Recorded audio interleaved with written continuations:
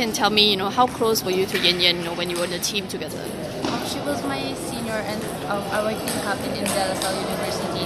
And as a team captain, she always encouraged us before our trainings. Also, even on training, she motivates us to do our best, and she always reminds us to every day you should have a goal. To what you should have done today, and little by little that goal will turn into something big. Okay. So how do you feel when you heard that Yen Yen had cancer then? Oh, I was really sad and I really cried for hours because we lost something that is very close to me, it's close to my heart, close to our everyone's heart, and she's really a nice girl, and she gives hope to the Philippine table tennis team. Okay. How do you feel when you heard that she had passed away then?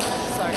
How do you feel when you heard that she had passed away? I was really sad, and I kind of feel like hopeless at some point because we needed her at SEA Games at the time, and when she wasn't able to play, we felt like we lost like a medal. I think because if she was there, it's really different game.